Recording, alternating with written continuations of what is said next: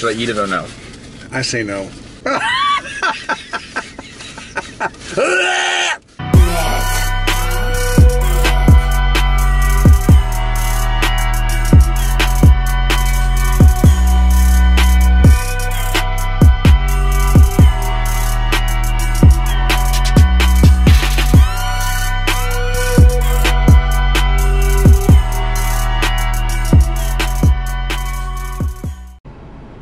Today we are at Wendy's getting the Baconator.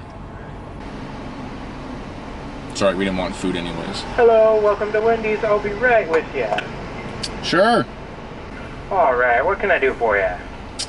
Okay, I think I'm gonna do the number 4 Baconator, a large. What to drink? Do you guys have Sierra Mist? We have Sprite. Sprite'll do. Alright. People just don't like my hat. Or maybe they do and it's just not that strange. I'm wishing for crispy bacon. Okay, thank you. I hope the bacon is crispy. And we've landed. Today's large meal came with a fry, a large Sprite, and the Baconator. It also came with a special guest. Hey! Tell them what you got. So I can't have the glutens, right? No glutens. Glutens is bad for me. So I got small fry, Diet Coke, and a lettuce wrapped number 2. No tomatoes, of course. No one likes the Red Devils. They respect the glutens, the non-gluten people. Look at this lettuce wrapped burger. They also gave me knife and fork, which is good. Because this, if you've never had a lettuce wrapped burger, there's nothing messier. So that's that fresh beef square patties at Wendy's. The fries. Like Wendy's fries, I always thought were good. Burger King, terrible. They're sort of crispy. I can hear it. I can hear it crisping in your mouth. It's crispy. The ends are crispy. And they have just the right amount of salt. They're a little bit beefier than like a McDonald's fry, which, by the way, is probably the best. I'm just tasting potatoes. Well, that's what you should taste. I know, but like it's too potato-y. Too potato-y. Let's unwrap. Hey, look at that. Look at this. It's not much, but I love it. I see ketchup and mayo. It smells good. There's a crispy bacon right there. You're going to want that piece for it. It looks pretty beefy. Yeah, it's hanging off the edges. Look at this sorts of goodness. It looks pretty good. The presentation is not that bad. Look at this. Crispy bacon. Go ahead. I've had bad bacon. The last experience, I'm just having bad memories. Let's listen for it. Yeah. It's actually okay. Good. Let's give this a whirl. The bun looks kind of burnt. Did they burn the bun? No. Okay. They got the cheese working pretty good. The 2 patties, the 2 cheeses, the ketchup, the mayo, the bacon, all blend together. Yeah. Pretty good. Man, I'm struggling with this lettuce. That's the problem. Like, I can't even cut it. I'll tell you though, about this burger, I don't taste the bacon on here. I haven't tasted it yet. Really? When you take a bite, it's really juicy. There's just a lot of juiciness to this burger, which is good. It's not coming through? Like, you think that would be the thing of the burger, right? After its namesake. Yeah, they always seem to go a little heavy on the mustard here for some reason. I don't quite know why. Is it fresh, never frozen here? Yeah, that's what it is here. You know, mine doesn't have mustard on it, but I do agree.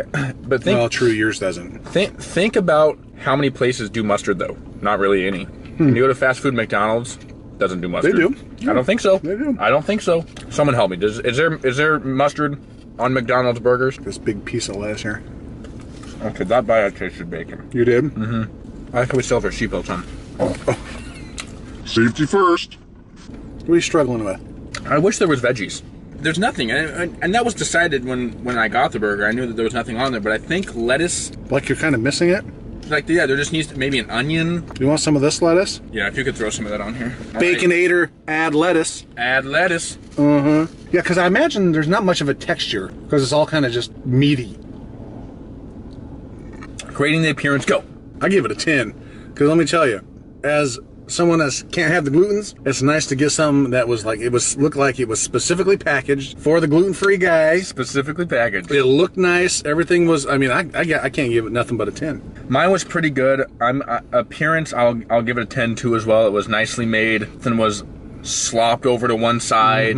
If you look at the picture of it, other than maybe it was smashed a little bit, but I mean, it was pretty close. It looked pretty close. It did. For mine, the taste and the flavor. Yeah. The meat was seasoned really good. It's peppery, and I like that. A little bit of salt, so you can taste the pepper coming through, but overall, the biggest flavor that hit me was the mustard.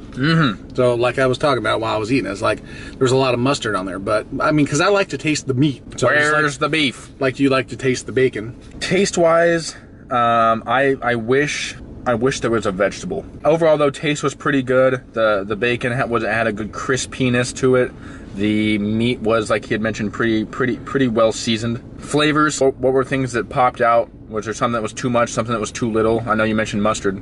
That's what I'm sticking with. So I'll give it a 9. So taste and flavor, I'm probably gonna give taste an 8, flavor a 7. Just would you recommend the product? And if so, how many people out of 10 would you recommend the product to? I would, if we're talking people who are gluten free. Well, and not, you know, so I'm not gluten free because I will die. I'm gluten free because it just messes my system up a little bit. So I'm not allergic to gluten like some people. I have like a serious gluten problem. It's called celiac disease. Because that's one thing I miss is like burgers and things like that. So I usually have to go with no bun, which is no fun. No bun, no fun. I just made that up.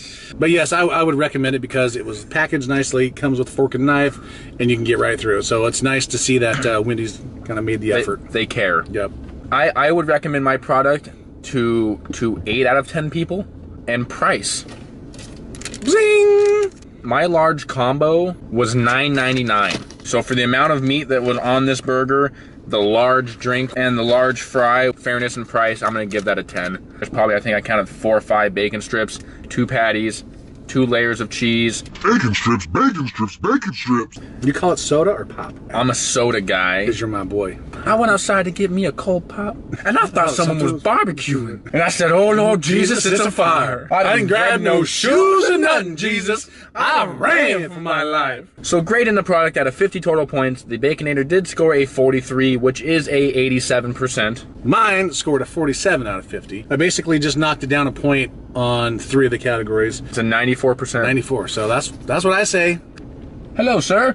Glad you could park right next to us when the entire lot is completely open. You must have saw your ice cream hat. This is a poop hat. Anyway. He took his t-shirt original design, revised it, and now he's got a new one, and it's gonna look like this. Bing!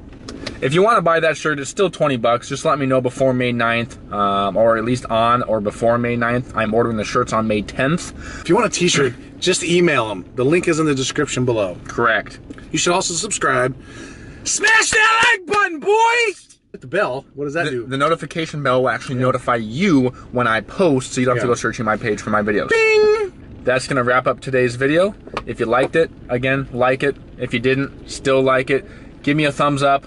Give me a thumbs up. Subscribe. Hit the post notification button, and we'll see you later.